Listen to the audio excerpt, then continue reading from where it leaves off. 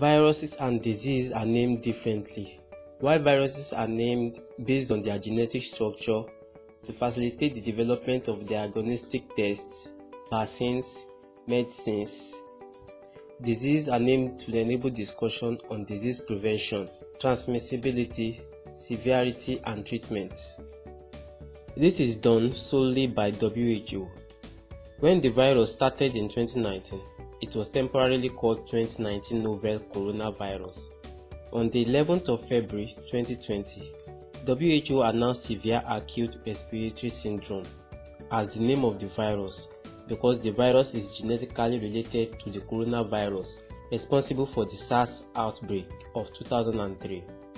WHO announced COVID-19 as the name of this new disease on the 11th of February 2020 from the 2003 SARS virus and 2019, which is started together with the guidelines of OIE and FAO.